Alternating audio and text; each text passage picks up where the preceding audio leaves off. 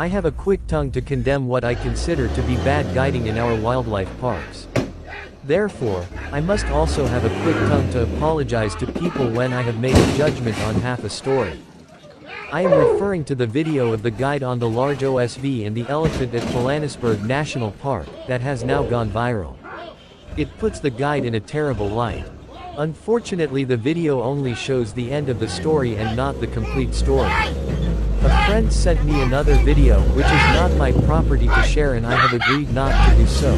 So please don't compromise my integrity by asking me to do so. The guide and his family can decide to do that if they wish. It gives a far more rounded picture of events. The elephant entered the car park whilst guests were both on foot in the open and on the walkway fairly secure to the hide.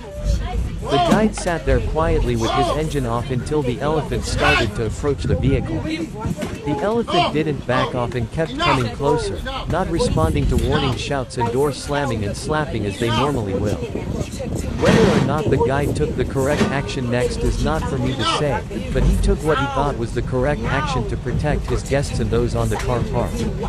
He started his engine and revved it, hoping the elephant would leave the car park.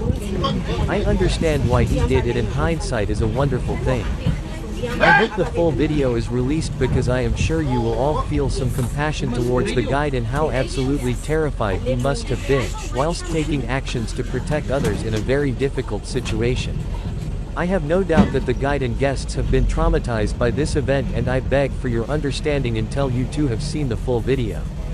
It makes so much more sense.